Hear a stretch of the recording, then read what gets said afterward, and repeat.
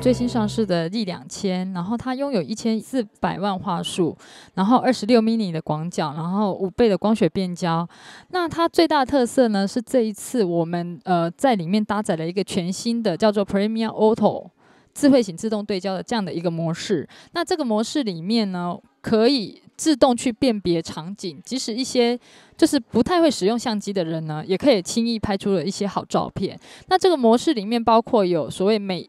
颜的模式，然后美景的模式、夜景，还有夕阳，然后还有一些运动的一些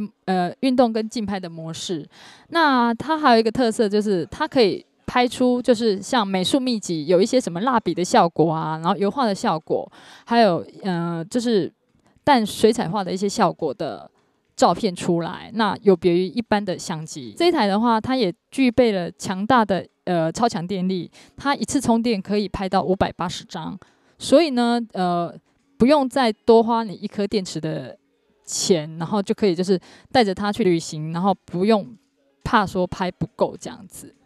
好，这一台是我们最新上市的 H15，那它有24mm 的广角镜头，那有10倍的光学变焦，那有3寸的 LCD 萤幕，那有42种的 BS 模式，那它主要标榜的是它可以在长途旅行中不断电的使用，它充电一次可以连拍1000张不断电，所以这一台 H15呢是我们旅行当中的绝对的首选。